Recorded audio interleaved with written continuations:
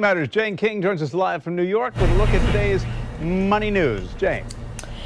Yes. Hey, Bruce, good morning. And we are watching the energy industry, of course, as it looks like that they're going to be affected the most since Hurricane Katrina. So crude production is getting very close. The cuts that we're seeing to what we saw in 2005 with Katrina. Oil producers have evacuated about 300 offshore facilities. They've shut 1.5 million barrels per day of crude oil output. So that's 84% of the total Gulf of Mexico oil output.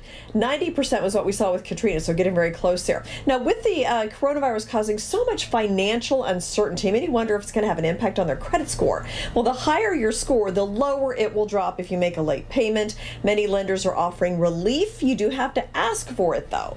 Now, if you do have to postpone paying a bill, once you're financially able, pay those on time, pay down some debt, and that will get things back to normal again. And Labor Day weekend may feel a little bit different this year. Travelocity says alternative accommodations like cabins and condos are growing in popularity. Many travelers, they say, are making last-minute plans, may even add an extra day or two, and fishing activity interest up 500% over last year. Live from New York, I'm Jane King. Back to you, Bruce.